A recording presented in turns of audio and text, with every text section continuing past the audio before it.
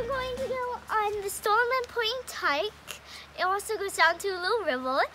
So it's a 3-mile hike. We think it might be, I mean 4-mile hike. It might be 4 hours, but it's probably 4 hours, but it might be 3 hours. Come on.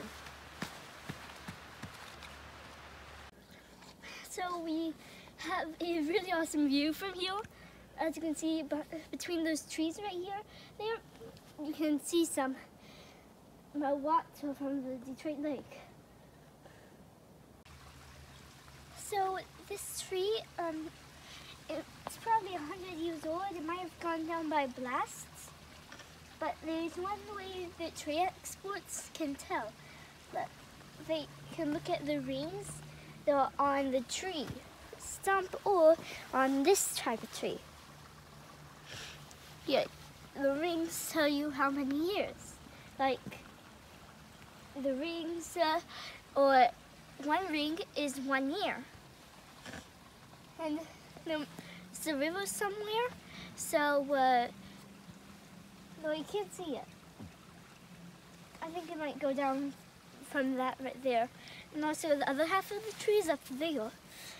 Must have slid, this piece, once it was cut off, must have slid down.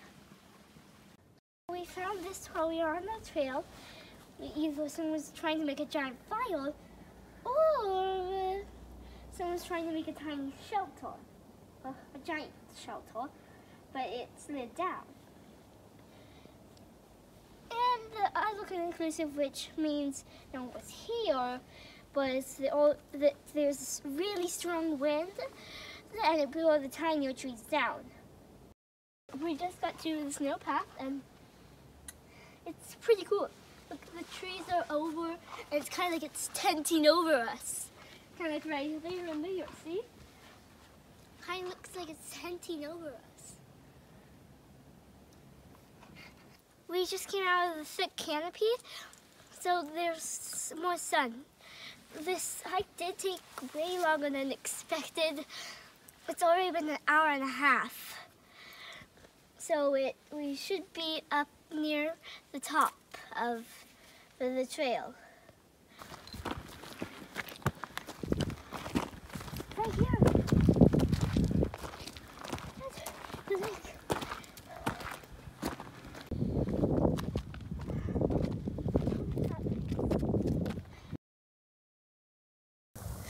We finally made it. There's Mount Jefferson over there, which was our third president's name, and over there is Detroit Lake.